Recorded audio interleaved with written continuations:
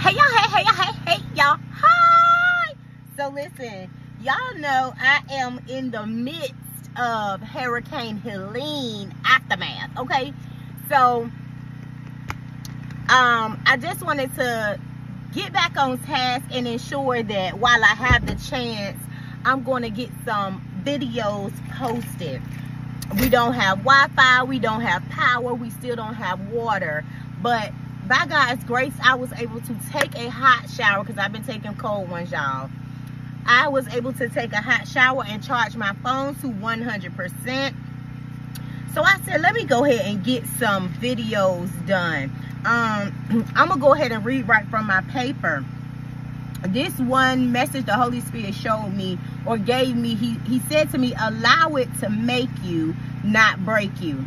Allow it to make you and not break you. In order to love who you are, you cannot hate the experiences that shaped you. That is a quote by Andrea Dijkstra. Dijkstra is spelled D-Y-K-S-T-R-A. You're weak if you let someone put something in your ear to poison your loyalty to someone who has always been loyal and real with you. I don't know where that quote came from, but I was saying this specifically as it relates to God. If we are so weak, that saying, if you don't stand for something, you'll fall for anything. If you allow, just like the serpent poisoned the mind of Eve in the garden and said you won't surely die, and I reference this quite often, God's grace is sufficient. His mercies are new every morning. Great is his faithfulness toward us. He is so faithful to us that we should just want to be faithful and loyal to him. Okay, never betray yourself this way. The three Hebrew boys would not bow to idols, so they were mocked and thrown into the fire. This is found in Daniel 3:23 through 25. Their posture was, if I perish, I will perish. But no matter what, God is still God. Esther had to risk losing the promise for the restoration of her people.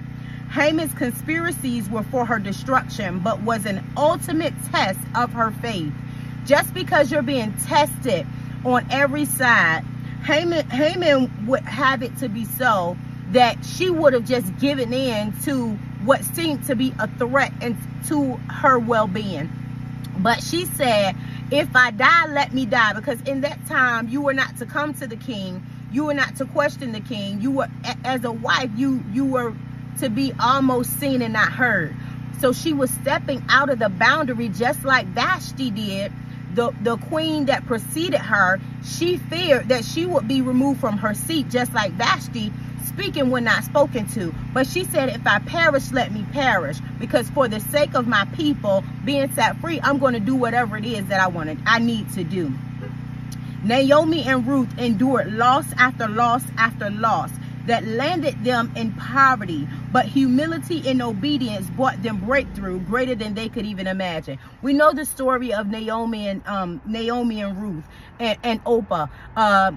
Naomi had sons that Oprah and Ruth had married, and they had been previously married before, but every one of their husbands died, and they were put into a position just like we know the story of Cinderella's stepmother.